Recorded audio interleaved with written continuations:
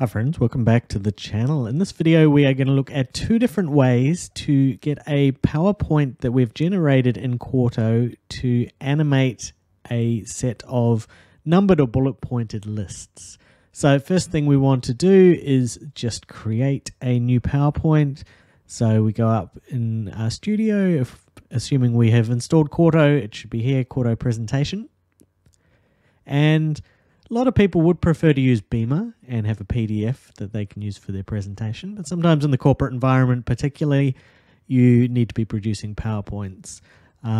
So we're just going to, maybe we'll call it something basic. So we create this.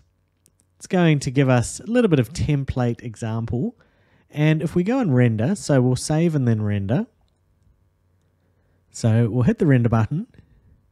It is going to render up a PowerPoint for me, and if we drag that into screen, we can see that it's very basic. We also notice there's no animation here. So the animations we can add through Quarto are somewhat limited, but I'm going to show you two different ways for where we have any bulleted content, how we can have that to animate. So we'll get rid of that one. So the first way we can do it is we probably take out editor. We don't need to do that. I'm just doing it for what we're going to do next. And so we can add an option to our PPTX of incremental. So incremental, and if we say incremental equals true, we re-render. And now what we notice, we've got the animations, so we can do a quick play of this and we can see that the bullet points are now animated for us. So that's how we'd go about it if we wanted to do it universally, but maybe we don't want to do it universally, we just want to do it on one particular list.